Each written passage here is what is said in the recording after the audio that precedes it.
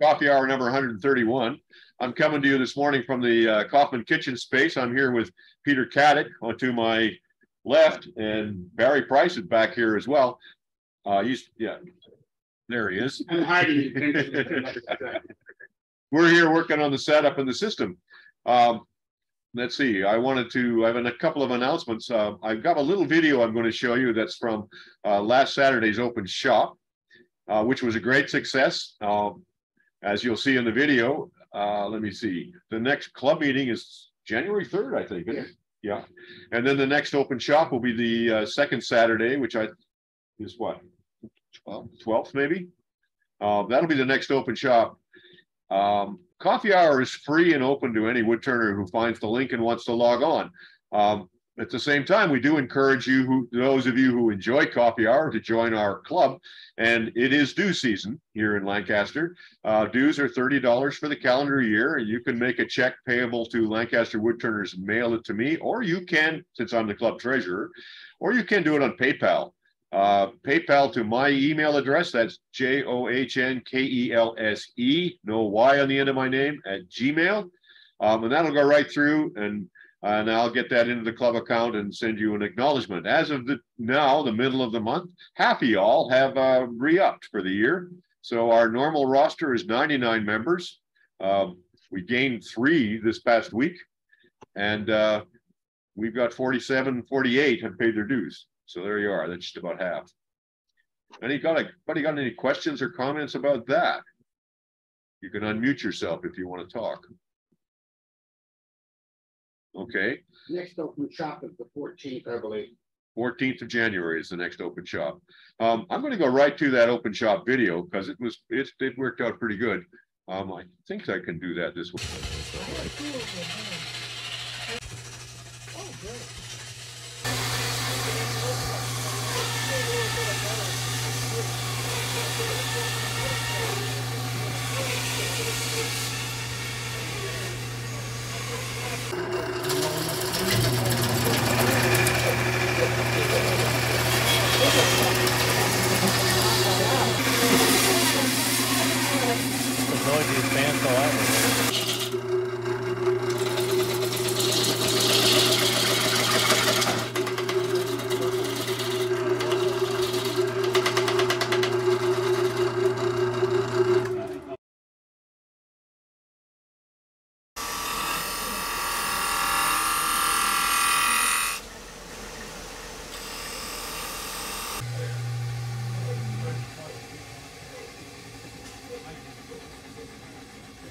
And I relieve the back.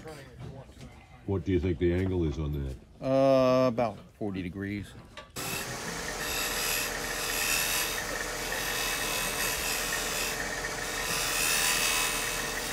And there's no way to bevel rub that. I just scrape. An end grain scrape's great.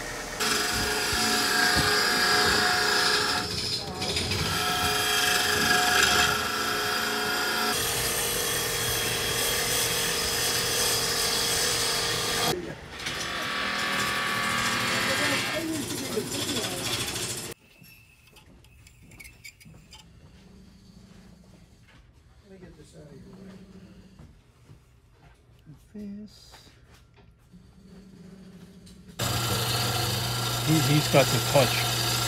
Yeah.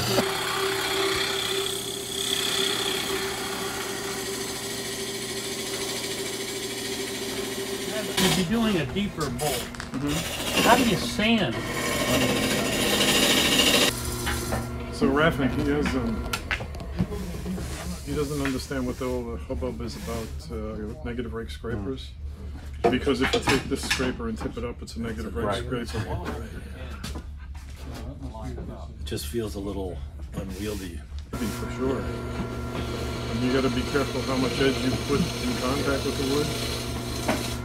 So, I mean, there's 2 here that I'm doing. One's like a brownish. Yeah, they call this, this is a square end scraper, but it's not really square. And you rounded it off there? Well, that's because I ground it from another tool. Yeah, okay. Oh, I see. This one is Richard Raffin's tools that I figured if I bought it, I'd have the karma. Him, right? It worked, right? No, it didn't. But this is what they or he calls a French curve scraper because it's an irregular curve. It's not round, it's more elliptical. And what actually cuts is the little bevel on the top, right? Well, it's a burr on the top. Burl. Yeah, there's a little burr. You can still feel it. It's still, because this wood is soft and wet. Hasn't taken the burr away yet, but in that piece of walnut that you have, it would go pretty quick.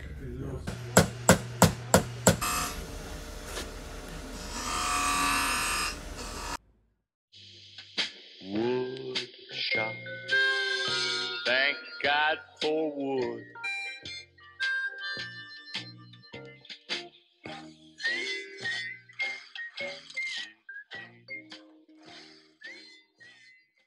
And now I'm back. I hope you can hear me. Can you hear me again? Yes. Yes. I think what you saw there, what I want to point out there is we had three world-class expert turners on lathes here willing to teach people and show people stuff. We had Koethe doing a very, very delicate and exacting spindle turning to template that he was then going to split in half and re-glue to make that roly-poly thing, a version of the streptahedron. We had Angelo, who's one of the best turners anywhere, demonstrating how to turn a burl bowl and showing off scrapers. We had Doug, who worked with Bill Major on a piece of wood that happened to have a screw in it that the tool kept hitting, and we could hear it clickety-click. And then we had a bunch of guys who were beginners and intermediates, and Barry was here. No, Barry wasn't here. Matt was here. Good turners and beginning turners just playing around together on 4 lathes. And what we didn't have was enough beginners. We had a few beginners. We had as many experts. So people haven't quite cottoned on to the value of this Saturday morning thing that we're doing every month. But it's a hell of an opportunity to talk to people who really know what they're doing, see how they're working, ask them questions, and have them show you exactly what to do. This past Saturday, we had Doug with Tom Wenzel. Tom's a relative new turner, beginner. Doug's an expert turner, and Doug showed Tom how to get a real slick, smooth finish with a gouge on a spindle. And one of the things I noticed was that all these guys who came in, the experts, they all brought their own tools in a roll. So we're not going to have a huge quantity of tools here, but we are going to build up our chucks and centers and a basic kit of tools for each lathe. And they all used a spindle gouge. All 3 of these guys, whatever they were doing, was using a ladyfinger spindle gouge ground to about 40 degrees with the heel ground off. And I remember Richard Graffin used to always say, with a 3/8 inch spindle gouge, you can turn anything. And that's what we saw here on Saturday. So I just want to encourage anybody who's in range of Lancaster or New Holland, really, to take us up on this 9 to 1 Saturdays once a month. If it gets popular, we'll do it more than once a month. Come on out here to the Kaufman shop and improve your turning skills by getting some real instruction from some real experts. And all it costs you is your membership in Lancaster Woodturners, $30 for the year. What a deal. So that's my pitch. And I'm going to take the spotlight off me now. The meeting is right here. Toby, you're asking where is the meeting? It's at 250 Commerce Avenue, Commerce Drive in New Holland, PA. And the venue is Kaufman Kitchens. You look up Kaufman Kitchens online, you'll find their website, and you'll get a map to come here. New Holland's about 20 minutes from the edge of Lancaster City. At least takes me 20 minutes from home when I live on the edge of Lancaster City. Now I got to take the spotlight off me, and I got to remember how to do that. Go back to Remove it. gallery view. How's that? Yeah. I don't know if it's removed or not. It is. It is. I removed it. Okay, you removed it. Good for you, Bowman. Thank you very much. How many we got on screen here today? I'm seeing 37, which is a nice number, plus 3 of us here. So that's like 36 of you guys out there, and 3 of us here is 39. We typically get around 40 on these coffee hours. While I'm talking, since I'm talking, I'm going to put the spotlight back on me because it's a show and tell morning, and you guys are all going to put up your hands to do show and tell. And I'm going to do a moment of that as well. How did I do that again? I'm going to spotlight myself. Yeah, spotlight for everyone. And then I've got these. Here's what I've been making this week. I'm making these wee little pill boxes. I learned there's a med I have to carry with me all the time. So I made this little guy just for that. Little wee box, holds a couple of pills, closes up, throw it in your shirt pocket. And I made this one. That one was pear wood. This one's boxwood. little box. I'm really having fun with these. They're going to make a whole bunch more. The thing is to make this and this absolutely straight and parallel to the lathe ways, and then you just make a little bump down at the bottom. And when you put the lid on, squish it down, it goes, squeezes down, and it's on there tight. You can put that in your pocket, it's not going to come off.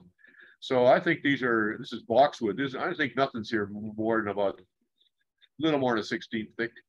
So that's my project for the week, and that's my show and tell. What do you all got? Hey, Take John, a if spot. you, Hey, John, Yeah. go ahead. Who's trying to talk? I was just wondering, where do you get the boxwood? Where did I get the boxwood? Bowman. Some years ago, I met a young fellow whose uncle was a harpsichord maker living in an apartment on 14th Street in Manhattan. And I went there, and he had this one room set up as a workshop, and he was trying to unload his boxwood. He had logs of Turkish boxwood, and I bought 2. I wish I'd bought the whole lot, but I still have about 1 left. The Turkish boxwood is about 3 inches in diameter, and I got about 6 feet of it. So I can make a whole lot of little boxes out of that. hey, John, what I was going to tell you was if you made them smaller yet, you could have a time release capsule. Just put the pill in and swallow it and wait for the wood to eat away. So Take the spotlight off me, Bowman, if you would. I will do that. There you go. Now we're back to the speaker view. I promised Kai first slot here because he had a slideshow he wanted to give us last week. So I'm going to do that. Where's my cursor? There we go. Kai, are you set? Yes, I am. So I share my screen with you. Just see. Okay. Yep, we got it. Okay.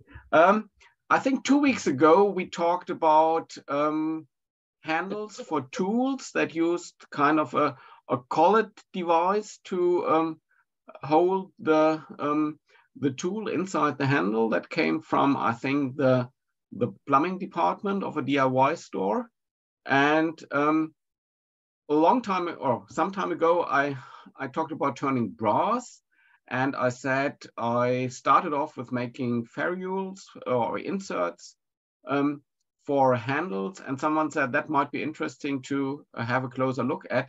So I prepared a little PowerPoint showing this. And there is a warning, it's not suitable for people who are allergic to metalworking. In our German Zoom group, we have one guy from Berlin, and whenever something has to do with working metal, he says, no, I'm allergic to that, I won't do it. But at the end of my presentation, there's a solution for those people who are allergic to metal as well. So, or metalworking. Are you guys all good with Kai's volume? Is he speaking? Is it loud enough for you? Yep. Yeah. Yep. Okay. Yeah. So here you can see what I'm going to talk about. That's the ferrule or insert that I made of brass rod.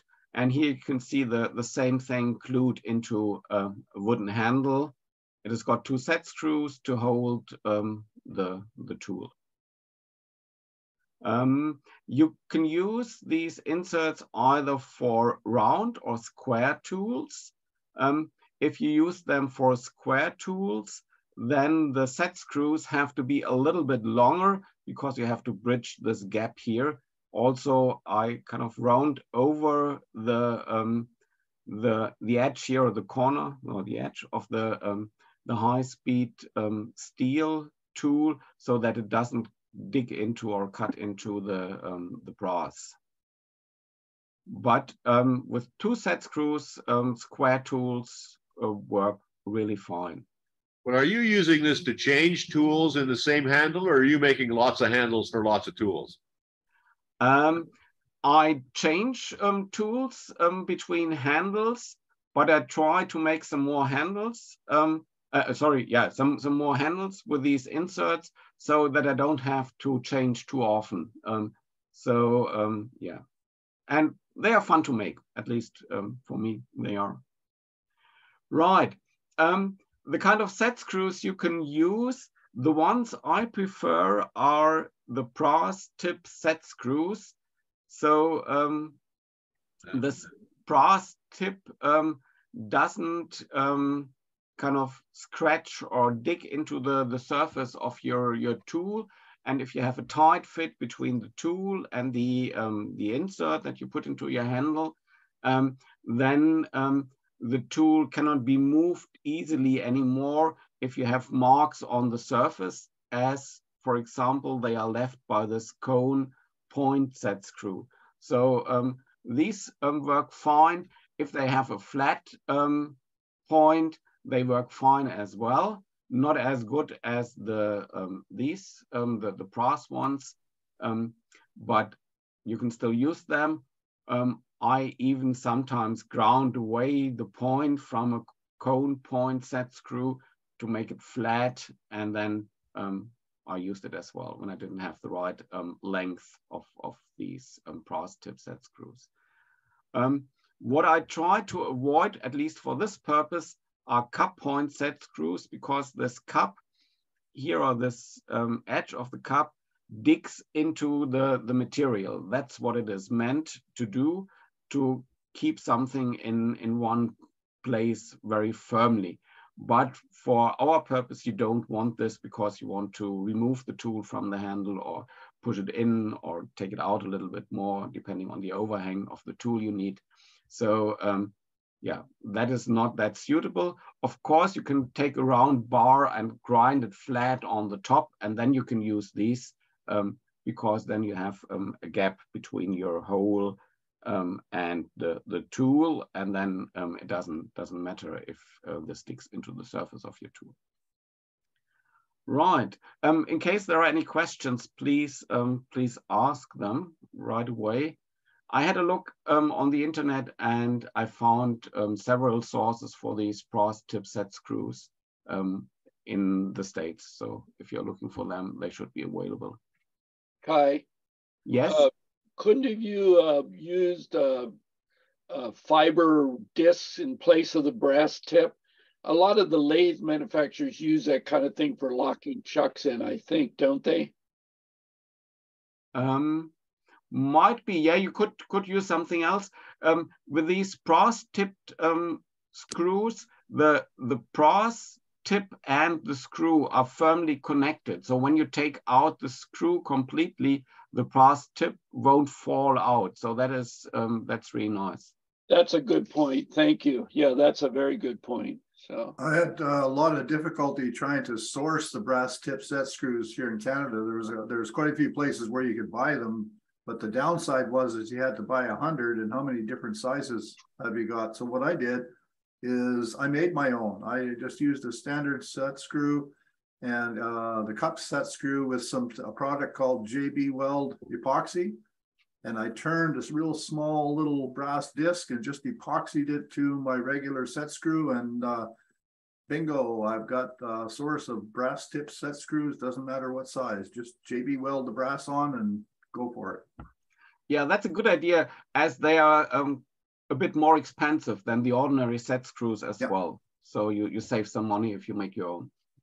My trouble is I got about 5 different sizes, and I didn't want 100 of each. Okay. Yeah. So that's the way the handle looks in a cross cut.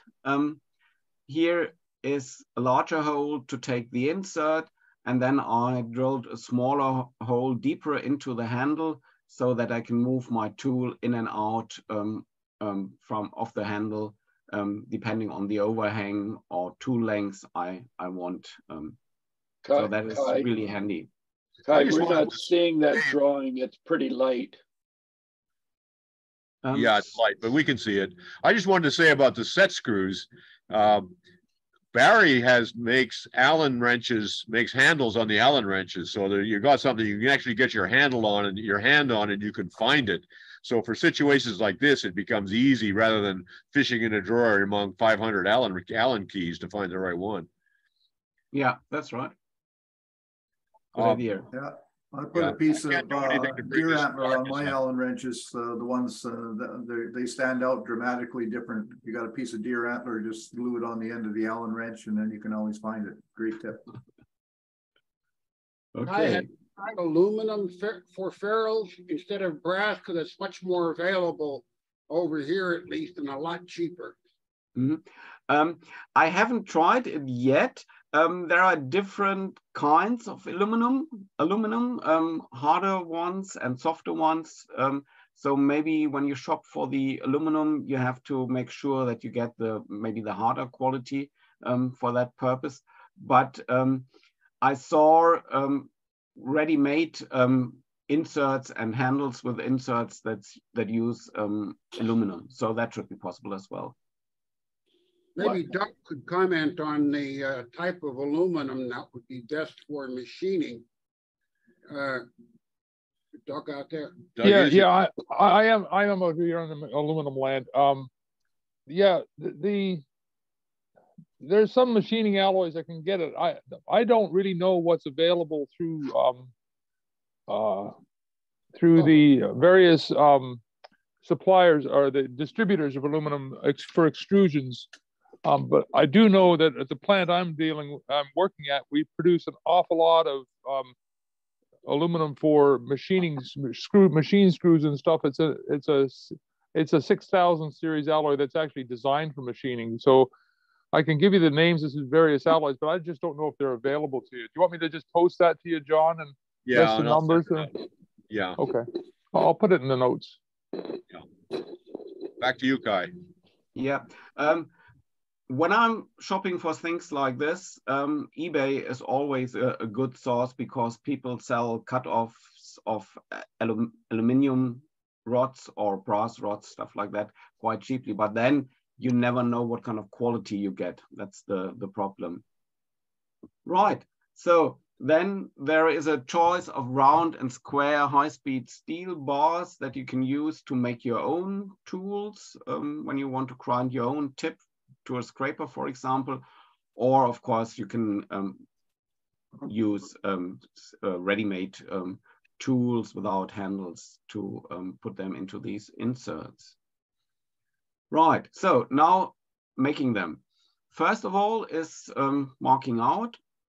I put my brass rod into a vise and I turned a little wooden disc that I can push over the brass rod, and then I can draw a mark all around the rod, which gives me a nice mark for sawing. Then nice. I use a hacksaw to cut it off. Some people use angle grinders, but I think hacksaw works fine, at least with brass. It's not too hard. I use a file to deburr the ends from the sawing, and then I put it into a chuck on my wood turning lathe, and I've got a little video of working the end or planing the end. It's a bit kind of uneven from sawing.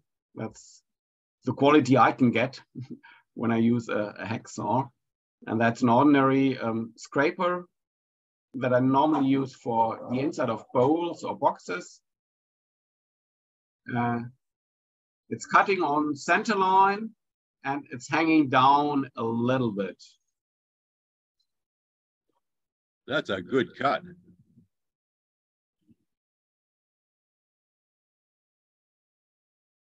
And now you can hear that there's less chatter or noise when you cut along the surface. And yeah, that's the kind of surface quality you get. So I do that on both ends. Yes, it does have a burr. It doesn't last too long, but it has got a burr. I don't take it away from grinding or when grinding. Have you tried carbide tips? Yes, I have. They work as well, but you don't need to have them. Okay. So the jaws I used in that chuck, this is an old Axminster chuck, which actually is an engineering or an engineer's chuck from metalworking that they modified for wood turning. they are not available anymore. But what they sell nowadays, the SK100, for example, I think we talked about that one some time ago, that can also be used with these jaws that come from metalworking.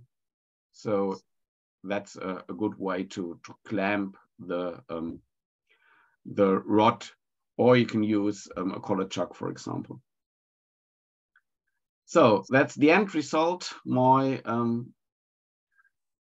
stock here, cut to length and planed at the ends. And these are some of the shavings that I get from turning, sawing, filing. I always collect them, and then I use them for filling in holes that are in pens, for example, pen planks or bowls or something like this, mixed together with super glue. They can be used again. So I never throw anything away. I try not to throw too much away. Right. So next step is drilling the hole that goes through it. A small center drill, as it is used in metalworking, works well for that purpose. I also use these center drills if I drill wooden pen planks. So they give the actual drill bit a nice starting point because they are really short, they don't flex, and you hit the center easily. So I can show that.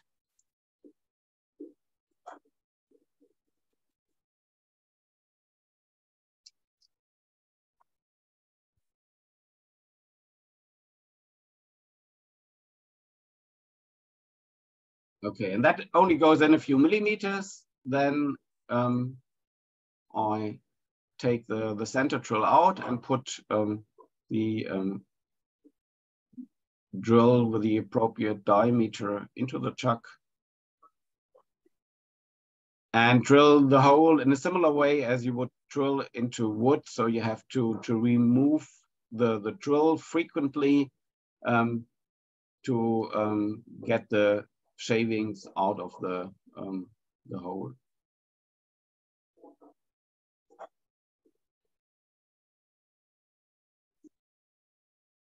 Are you using any lube with that? Any oil or cutting oil? Well, you could. In this case, I don't, but you could do that. The only drawback is that you have the oil on your lathe bed together with the shavings later on. If it's not absolutely necessary, I try to avoid it. But whenever I drill steel, I use it, and for brass, you don't have. I have a test fit with the bits that I want to use, and if they fit nicely, I go on.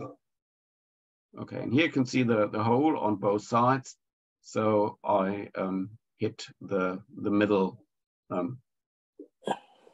Right, so let's go on. Then I mark out the position of my holes or threads where I want to have the set screws later on. I've got a marking gauge that I once bought at a car boot sale, but you could also use a flat bit of strip of wood and then of the right thickness, and then just make your marks. And before marking, I use some Sharpie to make the surface a little bit darker here. Then you can see your scratch marks easily. Well, that's nothing special for metal workers. Okay, then I center punch the holes or the position of the holes. Then I drill them.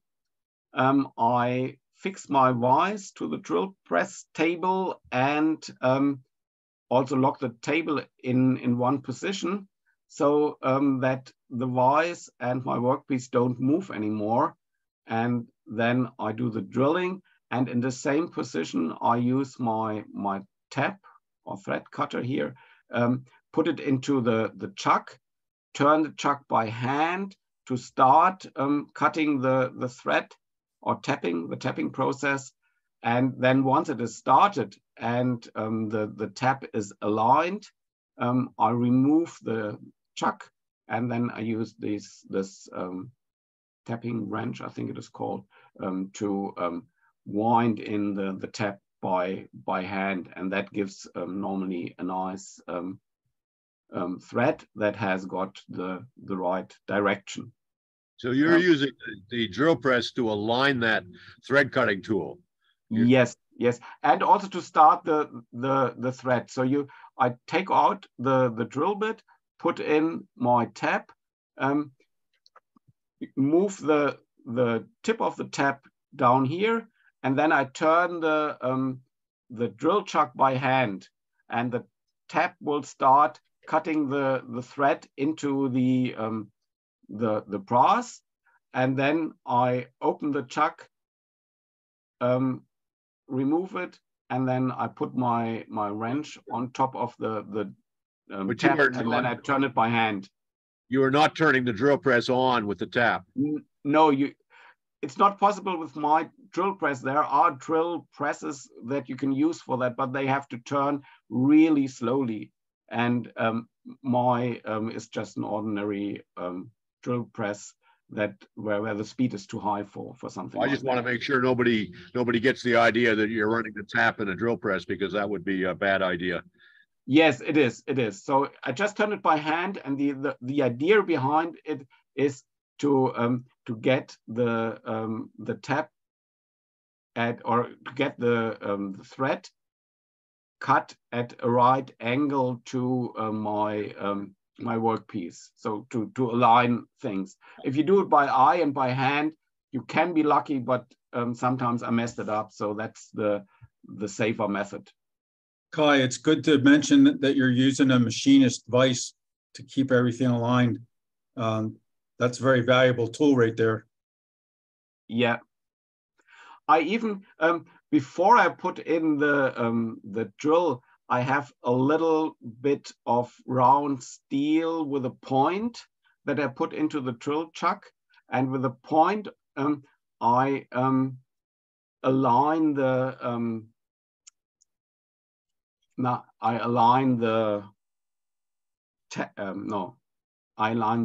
punched hole, this one, yeah. I align the punched hole with this point tool that I put into my drill chuck. So then I have the direction right. Then I put the drill into the chuck, do the drilling, and then the tap into the chuck to start the thread without the drill press switched on. Yeah.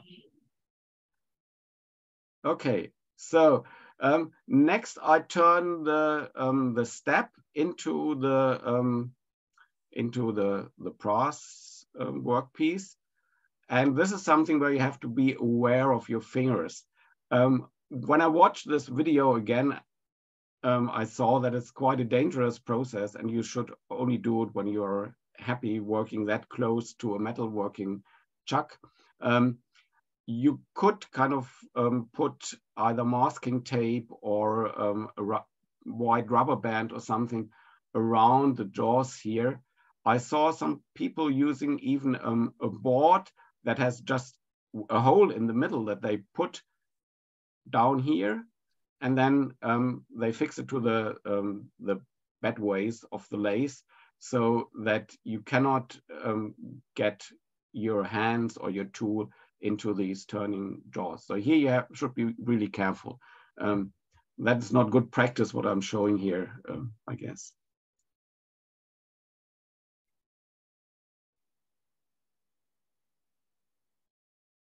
And again, the same scraper. I take very light passes along the bar or the workpiece.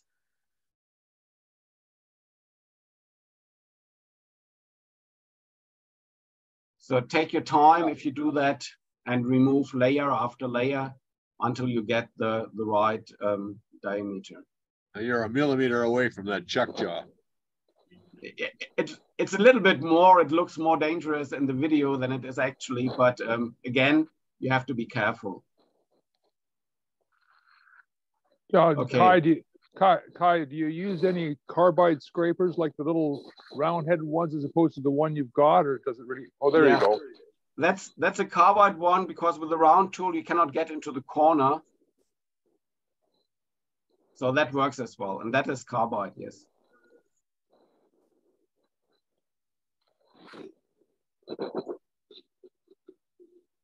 That one feels safer. Yeah. Okay. Then I test fit. I just drilled a hole with the same drill that I use for drilling my wooden tool handle to check the fit. Actually, this needs to be made a little bit thinner. I don't want to show that now because it's yeah, the same process as before. Once it's finished, I put some grooves into the surface to give the glue some more grip.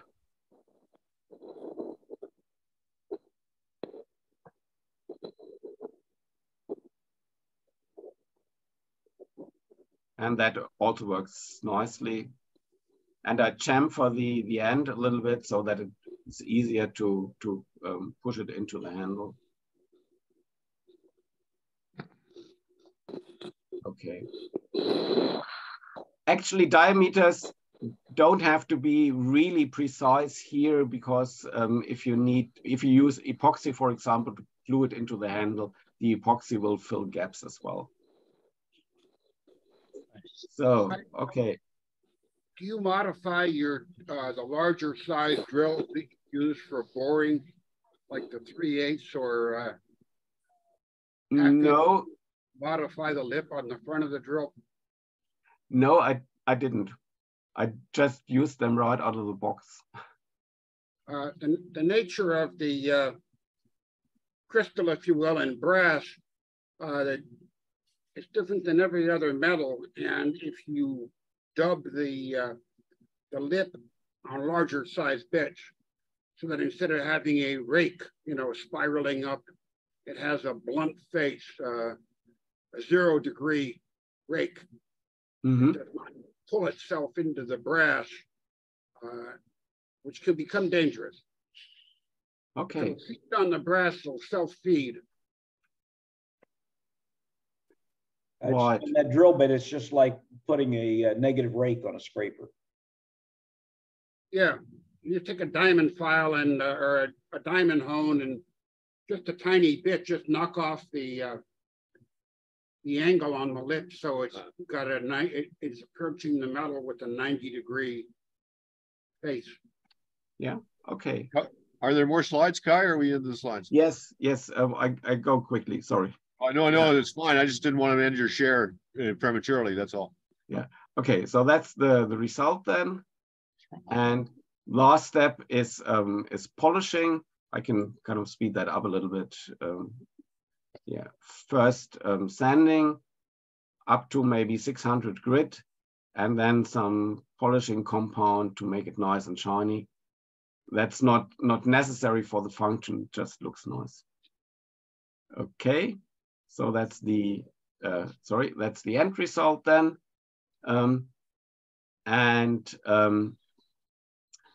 I've also got them for bigger tools. I don't make these myself. I've got a friend who does model engineering, and he's got a metal turning lathe, and he made these inserts for me. This, for example, is for a 1/2-inch tool, and even bigger holes for heavier tools when hollowing out are possible. Yeah, I also used 2 screws with that. I did the tapping myself, but he turned the metal bits. So normally there's someone in your woodworking club or wood turning club, or someone you know who can help you there if you need metal ones or steel ones. Kai, Okay. you commented about making it look nice and with a fine polish. Do you ever varnish it just for keep the shine on it, just out of curiosity? No, I didn't. But that might be a good idea. Yeah. No. Well, it's easy enough to do. I just wanted to know. Yeah. No, I didn't do that. But with time, of course, the shine will go. Yeah, you will lose the shiny surface with brass if you don't polish it again. Yeah, and with this handle, for example, it's got a long hole inside as well, and I made it by using two halves that I glued together for the tool handle, and before I glued them together, I routed a slot in each of the two halves, so that I've got a kind of a hole going far into the handle. And then I turned it on the lathe and drilled my hole here. So I can push this tool into the handle as well and take it out. It's easier for me than drilling a deep hole on the lathe. So, and you can buy these or similar brass inserts, for example, from Packard Woodworks in the States. They sell a system by Hossaluk, I guess it's Michael Hossaluk, who invented them, or who made them first. And he sells a handle with insert, but you can also buy the inserts and make your own handles, wooden handles for them. And yes, they come in with different hole sizes. I think that's it. Yeah, that's it. Hey, so this is Rich Colvin. I have a basic question about the idea of inserts like you're doing here. What's the reason for going to this versus just using a wooden handle and putting a tool into it, you know, the traditional method? What's the value that this gives you? I'm not questioning it, I'm just wondering myself why you would want to do this. One advantage is that you just go back, that you can vary the tool lengths you have outside the tool handle. So you get a more stable tool if you can push it further into the handle and the overhang is not too big. That kind of lessens vibration. For example, with this hollowing tool, that's a Pro Form tool, like a hook tool. Yeah, so that is one advantage. Another advantage is if you demonstrate wood turning, for example, or travel, carry your tools around, you can get away with maybe 2 or 3 handles and more tools, and then you can exchange the tools. You can have tools that have different cutting tips at both ends, so you can just turn the tool around if you want to have another cutting tip. So there are some advantages, but for me, it's most interesting that you can kind of have a different lengths here, or only what you need for your job. So that I think is quite a big advantage there. Could I add something, Kai? It's Doug here. I find that I use those handles. Kai, would you end the share, please? I can't get at it. Yeah, I will do it. Yeah. Okay, good. I end up using the handles for tools I don't use so frequently because it takes less storage space to put the blades in one drawer, you know, as opposed to having everything. So having 1,000 tools with handles all over the shop, having all the blades in one drawer just makes a lot less storage space in my shop. But I definitely don't use the tools. If I'm using one tool I use commonly, I have that on a handle all the time because I'm not changing it out. Yeah, with very long handles for deep hollowing, I've also got extensions that I can put into the insert, and then I put my tool into the extension. So that is maybe another advantage, that you can use kind of extensions for tools if you need a very strong tool for a large overhang over the tool rest. I also find they're much, much easier to sharpen without a big handle on them. I find that a huge advantage. Yeah, that's another advantage, of course. Yeah, I didn't think of that, but I also do that. I take them out of the handle, especially if I use a sharpening jig like my Tormek, for example. Then a long handle gets into the way. Yeah. Bruce, I just mentioned something here about extension on the handles. That handle that Michael Hossaluk makes he makes an extension handle to add to the other end of the handle that comes with it. His son makes the handles. Okay. So that's where they come from. Yeah. So it is Michael Hosaluk who does the inserts and the handles. Yeah. Yeah, right. One other thing I just wanted to mention here, you were talking about lubrication. I can remember way back when I was in school, my shop instructor taught me use lubrication with steel, but not brass, with aluminum, but not cast. Mm-hmm. You can remember that. There's what you use lubrication on the machining. Mm-hmm. Use lubrication with steel, but not brass, with aluminum, but not cast.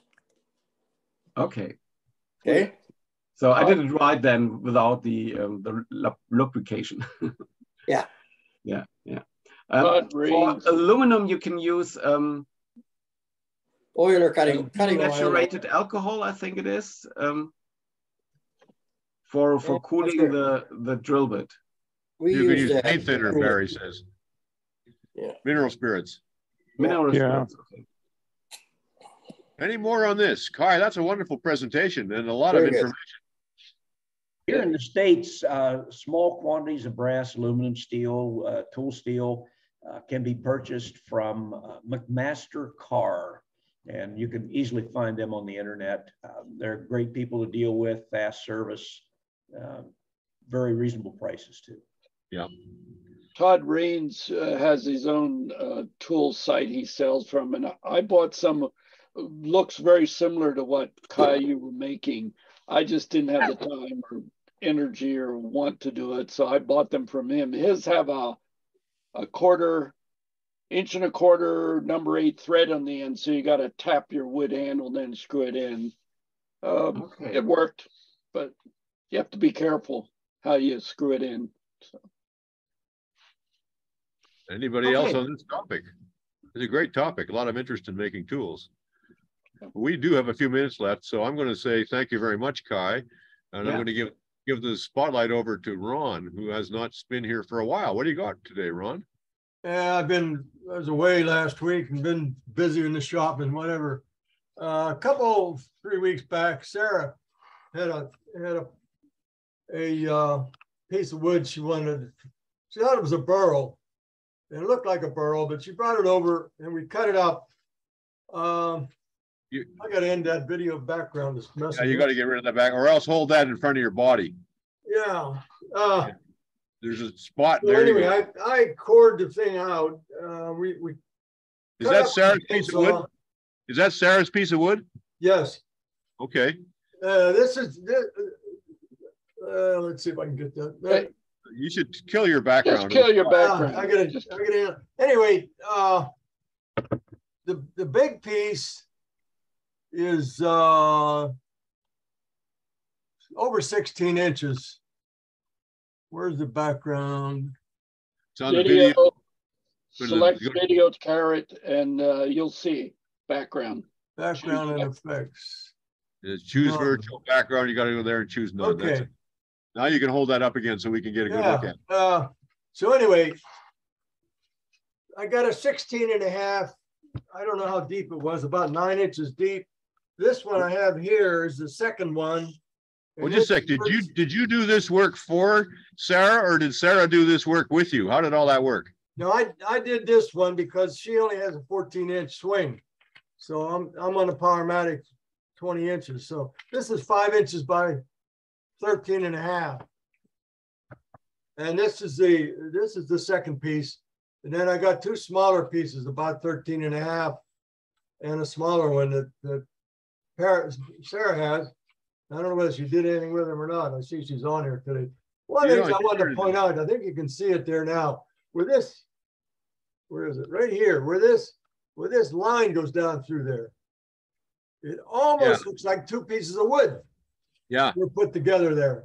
The grain is running this way, up here up to that line, and then it's running this way above it. It's the strangest thing I've ever seen. The thing is really heavily spalted, almost to the point where it was much longer. I think it would have been gone because the bigger piece, especially, really soft, and I had trouble shear scrape and everything, and I can generally do a pretty good job of that. And I do a little bit of sand, and I got most of the tear out of it, but there's still a little bit in it. And I put 4 coats of water locks on this, and it's still sucking it up pretty heavily. So I'm going to put at least another 1 or 2 coats on this. So Sara, were you involved in this, or did Ron just take your wood and do it for you? Well, I was there for the coring of it and getting that piece of wood and figuring out how we were going to get the most out of it. This piece of wood is from a friend of mine. Her family has a cabin that's been in their family forever, and they took down this tree, and she's had this burl and I don't know where she stored it, but she's had it for 5 years. And when she heard that I was learning how to turn, she said, can you do something with it? Which it was way too big for me to handle. So Ron helped me out and figured out how to get 4 bowls out of this piece of wood, and really unique figuring in it. It's beautiful. So thank you, Ron. That looks amazing. Do you know, was this like a growth on the side of the tree, like a burl? Yes, it was. Yeah, I looked at it. There are no burl eyes in this. That's why I hesitate to call it a burl, but it obviously grew like a burl or whatever it is, but it's just extremely spalted. And I mean, I've seen spalted wood before with a lot of spalting in it, but nothing like this. Now, have you got the other pieces, Sara? Have you turned them yet? I haven't. So I have my lathe set up finally, but it's been a while since I've done any turning, and I'm very nervous to do it and mess it up. So I was hoping to go to the open shop, and I had everything ready to go that morning. I had a friend that had an emergency, so I wasn't able to attend, and I was really sad about that. So what do you need to get your courage up, or do you need somebody with you? What has to happen here? Yeah, well, I told her I'll come over there, but she hasn't invited me yet. Well, yeah, you can come on over. I'm just nervous to do it. I just want somebody there to kind of guide me through it, because I don't want to mess it up. It's such an amazing piece of wood, and this means a lot to this family. So I certainly don't want to, to do anything that would damage it or mess up the project. Well, you're going to get the bowl Ron made, is that right? Or yes. Is Ron keeping that as his souvenir? Yeah. Well, I guess we'll have to talk about that. Yeah. But yeah, that looks amazing, Ron. Thank you so much for your help. Yeah. So the one piece is hollowed out. The inner piece is still solid. Is that right? Yes. Yeah. Yeah. So you have a little hollow and do that. But yeah, anytime you want me to come down, I'll be happy to help you out. Hey, Ron, what did you use to core it? I have my one-way coring system. I have the knives. I can do an 18 or 19 inch piece. I can swing 20 on the Powermatic. I have used the 4-inch knife on a big piece a while back, but I almost never used the number 4 knife. This one, I used the number 3 knife on the outside, and then actually I think I used the number 3 on the inside on this one too. And then I went to the number 2 and took a core out of that. So I usually start with a 3 on a 13, 14 inch blank. I'll start with the number 3 and then the 2 and some. Usually I use the 1 also and get a little 5, 6, 7 inch bowl out of it. So you're starting from the big piece and coring pieces out of it. You don't start in the middle and core out a small piece and then a bigger piece. I did that one time. I made too many funnels. Okay. Well, it's a challenge to know how deep to go, where to set your depth on your second or your third knife. And when I ruined the big piece, I thought, I'm not doing it this way. I know where the face of my chuck is, and I know when a knife swings around with nothing on there, I can be an inch away. So that's what I do. And I set up a mark. I have a spacer that locks up the guide to the base of the coring system so that it's going to give me a 1-inch bottom. And I know that. And I'm going to get the big bowl cord out of there. I'm going to get a core out of there. And the big bowl is going to have an inch bottom. So that's the way I work it. And then I go to the next one. I'm going to get a 1-inch bottom out of it. So So Sara threw something up here. So this is what it looked like to start. Can you see my screen okay? Yeah, we got it. Okay. And then we cut it down. Oh, she was shooting pictures while we were doing the doing the trimming. Cool. Yeah, we like that. Yeah. So this is kind of what we started with. So it was big. I don't think you can tell how big this was. Yeah. Oh, she's got some live action shots here. Yeah, it had that angle trim on there when they cut it with a chainsaw. They knocked that angle off of it. So I think I got it out of there, but so one of the things that this family wants is the name of the camp that they have on this ledge. They love this ledge, Ron. They wanted me to keep it. So that's one of the things I was trying to find a friend with the CNC that maybe we could get something on there. I mean, I can do it by hand, but again, I don't want to mess it up. You could burn it on there pretty easy. Yeah. Mess it up, plane it off, and do it again. Yeah, I do a lot of wood burning with that. Okay, so find somebody with a little laser pecker laser. They're amazing for doing those kind of jobs. They're small, they're portable, and it does a beautiful job of burning. Yeah, really simple. Ray has one of those, I think. Not sure, but I think. Or do what Doug does. He uses archival pens to write it on. That's what I do. I have 3 of those too. I can do, I can do it that way too. Sarah's enough of an artist; she could do that. Yeah. We'll see. Well, we'll get some pieces to practice on. So, how many more cores did you get out of that? 2, 3? I have the 16 and the 14, and Sara has 14 and a 12, I guess. That's a lot of cores out of one big lump. Yeah, I've gotten as 5. 5 is about as most that I ever get out of them. Hey, Ron, Bull Savers coring device, they have a jig that they sell with theirs because theirs adjusts by how far in you are. That helps you with that idea of cutting through the bottom. I've had the same thing with the Minoltan from Doug. I cut through a couple bottoms and that was bad news. So yeah, no, I never do that anymore.